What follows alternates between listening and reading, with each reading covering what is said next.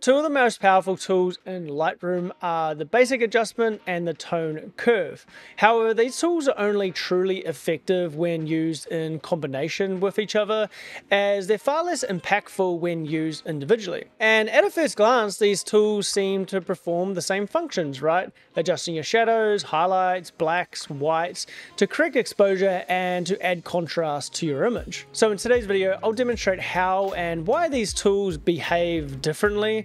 I'll also be pulling quotes from the Adobe website to provide factual proof rather than just relying on my personal opinion and experience. Additionally, I'll show you how I use these tools to enhance the dynamic range of my raw files to achieve the tone and contrast that's similar to film. And at the end of the video, I want to provide an advanced bonus tip demonstrating two methods for adding color contrast to your image, an easy way and a far more advanced way. I'm confident that even if you are an advanced editor in Lightroom, you'll learn something new here today. So let's jump right into the explanation of the roles of the basic adjustment panel and the tone curve, why so many people get this wrong, and then we'll jump onto the computer for some hands-on examples. It may be obvious for some, but when exposing an image, I typically decide whether to expose for the highlights or to blow out the highlights to expose for the shadows. Some lighting conditions are very soft, providing neutral exposure that allows me to capture detail in both the highlights and the shadows at the same time. The same consideration applies when editing.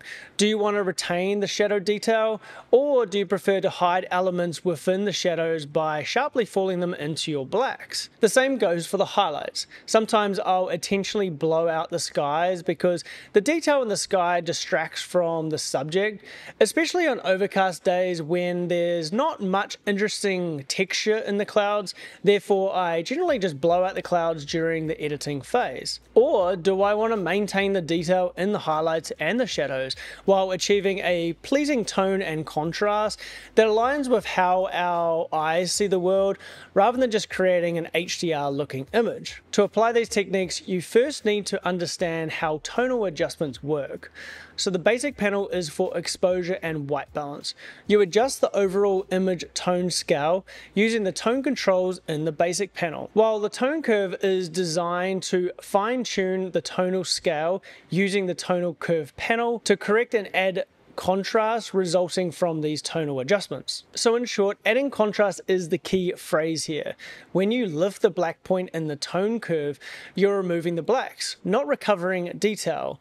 In contrast, when you lift the black slider in the basic panel, you recover detail in the darkest part of your image while also lifting that black point. You can make developed module adjustments in order, but a common approach is using these panels is to start at the top and work down. And that's definitely my preference, and the way that I look at it for better understanding is that I consider the basic adjustments as a first layer. Everything I move or adjust here affects the raw file directly. The tone curve acts as a layer on top of the basic adjustments, meaning that whatever I do to the tone curve does not directly affect the basic adjustments and only adds contrast, while the basic adjustment panel affects everything. So let's jump onto the computer for a visual demonstration on why this works, and then followed by how I use these tools to get my tone and contrast. Alright guys, I just want to quickly show you the difference in recovering the detail in the basic panel for the shadows and the highlights, and then adding that contrast back in with the tone curve, compared to trying to recover this detail in the tone curve and then adding the contrast back in with the basic adjustments. Again, these two tools may seem like they do the same things, but in reality, they're different. So this is an image I took recently in Melbourne. Now I haven't edited this image, but I have cropped it, and I also have deleted the number plate for privacy reasons. Now remember what I said about earlier, think of this as your first layer, and then this is your second layer. So whatever you do here affects both layers, and then whatever you do in the tone curve doesn't affect your raw file data or your exposure. And to demonstrate this and to show you how powerful the basic adjustments is, if we just simply drag down our highlights and lift up our shadows, pay close attention to this histogram up the top, which is called the global histogram,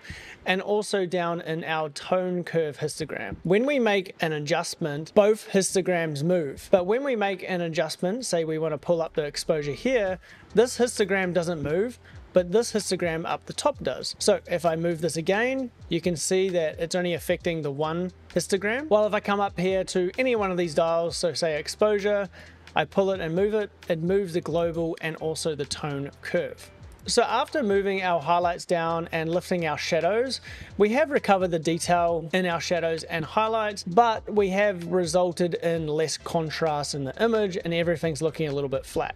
So all I do is I just add a simple S-curve, pretty generic, and we get that contrast back. There is a before and there is an after. We've recovered the detail in the shadows and the highlights and added the contrast back in. Now, if I reset the tone curve and reset my shadows and highlights, and I move down to the tone curve, in this square you have your blacks, you have your shadows, your exposure here, your highlights, and into your whites. These squares are separated into the different sections. So all I'm going to do is I'm going to make a point in the middle, exposure, and I'm going to try and get the detail back out of the shadows.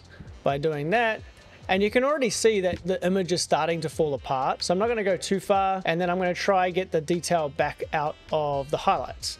Now, if I try to add in the contrast with the shadows and the highlight slider, you can see that we're getting a very flat looking image, and it wasn't the same as before. So to show you this side by side, on the left we have our first image that we adjusted with adjusting the exposure in the basic panel and then adding the contrast back in with the tone curve. And then on the image on the right, you can see that we tried to recover the detail in the tone curve and then add the contrast back in with the basic adjustments. And from a first glance, you can see that the image on the left is the more pleasing edit. And we just zoom into the tailgate here, you notice that this image is very flat compared to this. I mean, we can try to fix it even more, but you really can't do much even from there. Now, all this terminology can be a little bit confusing. That's why I think that analogy of thinking that the tone curve is a layer above the basic adjustment panel, and also that the tone curve adds in contrast and adds in blacks or whites or subtracts blacks or whites and doesn't recover detail. The basic panel is for recovering detail and the tone curve is for adding in contrast.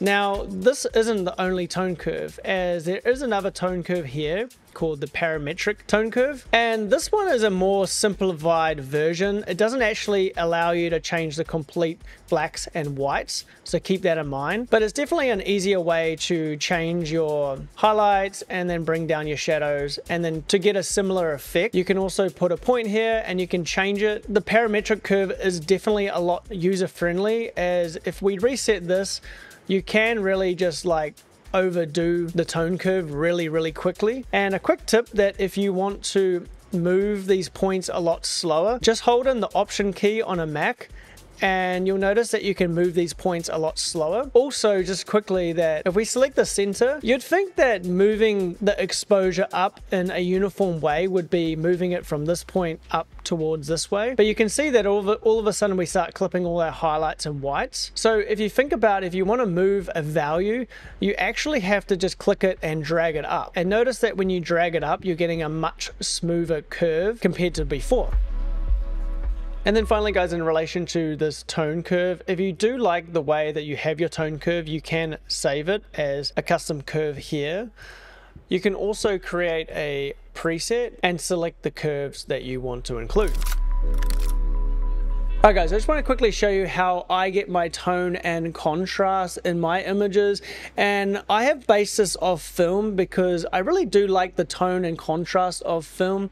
Film has a lot more detail in the highlights than the shadows. When I expose for film, I'm always exposing for the midtones and the shadows. So I just want to quickly show you how powerful these two tools are when combined with each other, and paying close attention to the blacks and the whites of an image. And I'd say this technique is definitely a pleasing pleasing and powerful way to get more dynamic range out of your raw file. So I'll bring my highlights down. The most I'll ever go down to is -90. I don't go past that. I'll bring up my shadows to about +20 or so. I'll also bring my whites down quite a lot. And then I'll lift my blacks to about halfway of +65. Now, I always lift my blacks more than my shadows, and I bring my highlights and my whites down a lot because this gives us more dynamic range in our highlights while keeping the shadows and the blacks at a natural contrast. And I also do prefer lifting my blacks over the shadow just to give it a little bit more softness to the blacks. You'll notice that this image is really flat. It's looking very boring, and I've just lost all of the contrast and the color and the pop of this image. But that's why we use a tone curve. And just with a simple S curve to bring all that contrast back out, you can see that we're back to similar to what we started. But if we go to a before and a after, we can see we're getting a lot more color pop. We're getting a lot more contrast.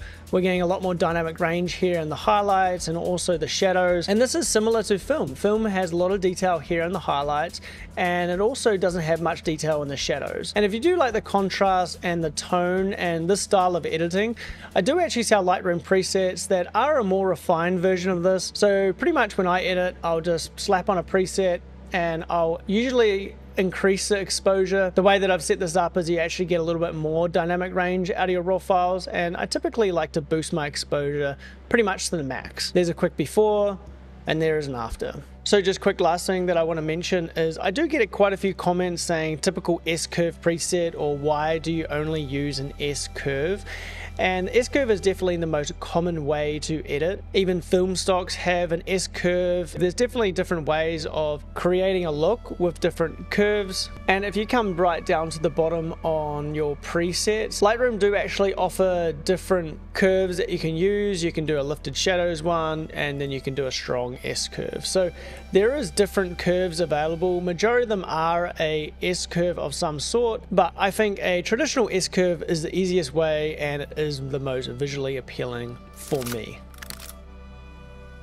Alright guys, before we wrap up this video, I just want to show you a quick bonus tip in regards to adding that color contrast into your images. I want to show you the advanced technique of adding this color contrast in with the RGB values in the tone curve. And then I also want to provide a simpler and easier way that can actually be more visually pleasing depending the look you're going for. Adding color contrast in the editing phase is a very interesting concept, and it is actually a lot easier than people make it out to be. So I'm just going to come down to the RGB curves down here, and I'm going to click on the blue channel. Up the top left you can see that we're getting a blue cast, down the bottom right we're getting a yellow cast. If I move this point, we add blue, or if I move it down, we add in yellow. We're not adding in blacks, we're not adding in whites, we're adding in colors. Just going to delete that control point. Now this photo is well exposed. It also has a lot of contrast in the background, with the subject being brighter and the background being darker. So we already have that natural contrast from the way that I've edited the photo as well. But if we really want to make this photo dramatic and pop, we can use color theory to make it even more impactful. We could add warmth into the highlights here, which would make this hair light stand out even more. And then the opposite of yellow, a complementary color, would be blue. So we could add blue into the shadows, and those two colors being complementary colors, they would interact with each other and add more contrast into the image. So to do this, it's pretty much the same as the tone curve here. All I'm going to do is I'm just going to add a little bit of blue into the shadows here, and then I'm going to counteract that and fix that by adding a little bit of yellow into the highlights. And then if you look at before and after, that's without any contrast adjustments with the parametric curve and the tone curve, and then also that color contrast back in, and then you can see the after. And you can see that now we're getting some blue shadows and we're getting more warmth out of that hair light. I think we could add just a little bit more to fix the skin tone, and you can refine it. Now this tool is very powerful. You've got a red, green and blue channel. That for me is pretty advanced, and the problem that I find with this is that when you move these points, you're also adding in exposure contrast adjustments rather than just the color. So it can be a little bit hard to fine tune it, I'm just going to reset all these channels, and then I just want to show you how you can get a bit of color contrast in without using the tone curve. So if we scroll down to the color grading wheels, now these wheels won't add in any contrast. Adjusting these wheels will just add in color into the background. So if I want to add just a little bit of blue and then a little bit of red, orange into the highlight, you can already see that we achieved a similar effect, but we could fine tune and select the values we wanted to get. You also don't add in that extra contrast. If you go up here and you select the shadows, the midtones, and the highlights, you can actually change these values by sliders. You can type in the number or the hue that you want. You can change the saturation, and then you can also change the luminance. So you can bring up the shadows and you can darken the shadows. So if you want, you can actually add in that contrast a little bit easier, just like you do on the tone curve. So I personally think that these color grading wheels are much more powerful and just easier to use than using the RGB tone curve. All right, before we finish, remember that I have left some references to the Adobe website for you guys to check out. There's a lot more information down below that we had time to cover in today's video. And if you guys do like my approach to editing, I do sell Lightroom presets that represents this tone and contrast approach, and also the colors in my images. And if you did like this video and you found value, hit that like button and subscribe if you want more photography content like this. All right guys, I'll see you later. Bye for now.